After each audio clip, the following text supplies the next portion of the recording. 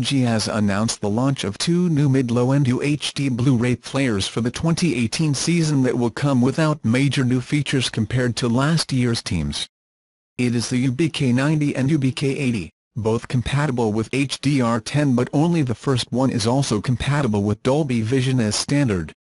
In fact, they are virtually identical in terms of technical features except for the compatibility with this HDR format, and because the UBK90 will incorporate two HDMI 2.0 outputs compatible with HDCP 2.2 instead of just one.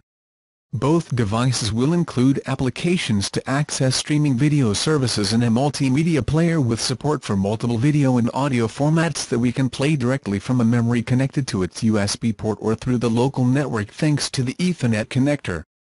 They have digital optical audio output if we want to use a soundbar or external equipment, and of course maintain compatibility with 1080p Blu-ray discs, DVDs and CD audio.